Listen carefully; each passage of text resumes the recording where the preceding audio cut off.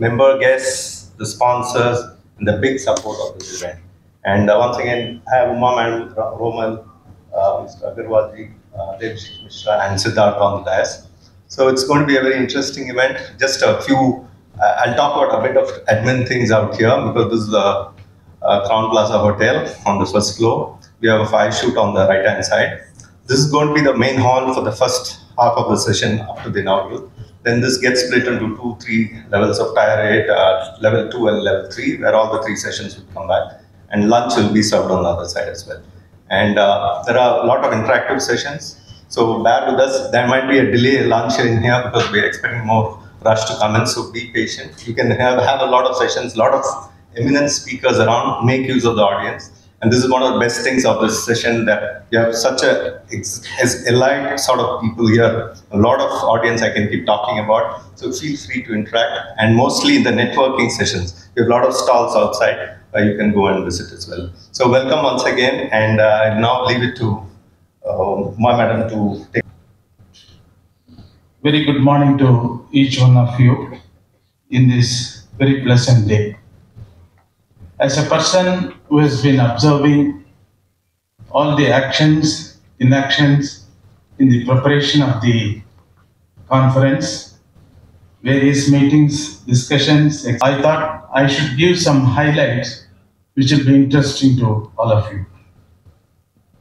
We have all gathered here to witness a technical and professional extravaganza for these 2 days, today and tomorrow. Lot of efforts have gone into its preparation. And in the sense, we had so many of you who are very in various aspects of internal audit. Again, we decided to have certain basic metrics to decide about. You here gathered.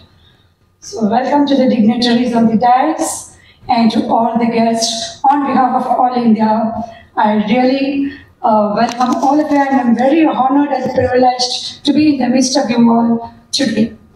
And Mr. Manian, of course, he was talking about the conference, and you are going to listen more and more about the conferences in the keynote sessions and in the coming 2 days. So probably I thought I should not dwell too much on the conference now itself.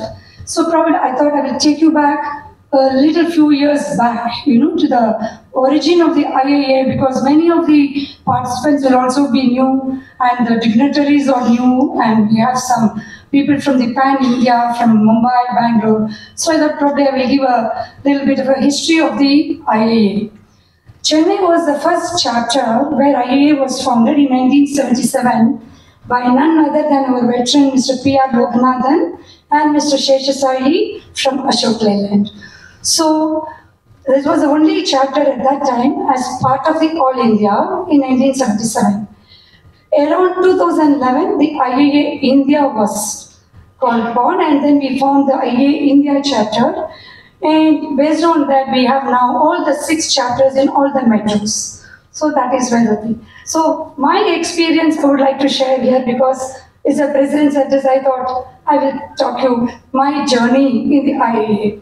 I joined in 2003, so I'm 21 years old to this association, I should say.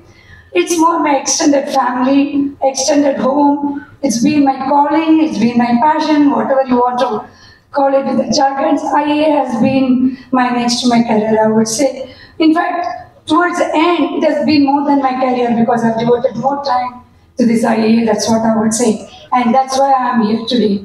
And it's all due to the support that has been given by the Madras Chapter. Madras Chapter has been the one who has introduced the women concept of a BOG, and that's why I could enter into this forum. So, and that's the only reason why I am here today after 20 years as the first woman. Of course, that's not a good sign also for the All India level, because we need to look at more women to come in, which we are currently doing. I would like to tell in connection with this, Mr. Sid, who is sitting here, he has been the person who is responsible to start the Women's Forum in Delhi in 2019. So we have started the IIA India, all the 6 chapters, and there are women chairs representing this Women's Forum in all the 6 chapters. In fact, Mrs. Lalita, who is here, she represents Bangalore, and we have Deepika here, who manages the Chennai chapter, who is a rocking superstar for our Chennai chapter also. So we have all these women now coming in all the 6 chapters. The others, of course, could not participate. So this is how we have now evolved over a period of time. And so when I joined, how I came into this council position, I would like to say, because it's a little interesting anecdote. In 2005 or 6 or 7, we had a very rainy AGM. And even those days, even for the monthly professional meetings, we used to have hardly 3 attendees or 4 attendees, probably 10. And I was the only one who was a very regular attendee of the monthly programs. So one senior, Mr. P.C. Anand, called and asked me, "Ma, we have very few, I see you for every monthly meeting. Why don't you get associated with us and become a treasurer?" I said, "Yeah, why not? It's interesting, so it's interesting, let me get into it." So that's how I got into a council position in 2006 after that. And so I've been working with them. And today, we have more than 4,500 members at the All India.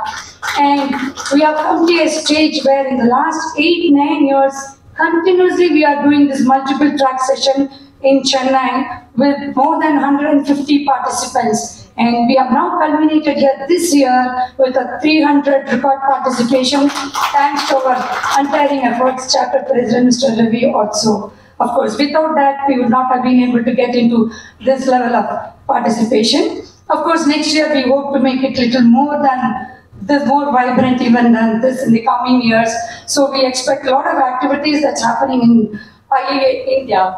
I would just like to touch upon for 1 minute on the activities that we carry on at the All India level. We have a lot of training programs with corporates, public sector enterprises. In fact, recently we have launched a training program with the LIC, and we are also talking to the Reserve Bank of India. Ma'am also has come, CFO of Reserve Bank has come here. So we are also talking to them on training initiatives. We recently concluded a training program with the Indian Oil Corporation. So these are of the training initiatives. And our Student Development Committee is a very, very active at the All India level. Ms. Sana Baka heads the committee, and we have 3-4 learning partners who work with us to propagate and to do advocacy about this CAA awareness course and CAA challenge exams, about the various other courses that is offered by this institute. So that student development is a very, very important activity in the running years also to come, because we are also talking to do NCV activities, a vocational training center. We are going to have a tie-up soon, pan-India, across all the universities. We are going to introduce the internal audit as a value-add course in all the colleges. So that is going to be the awareness amongst the students, which is going to be an employment opportunities for the students, so that they really stand out when they go for an interview. We are going to equip them with that kind of a thing. Apart from the corporates, our focus is also now with the student community.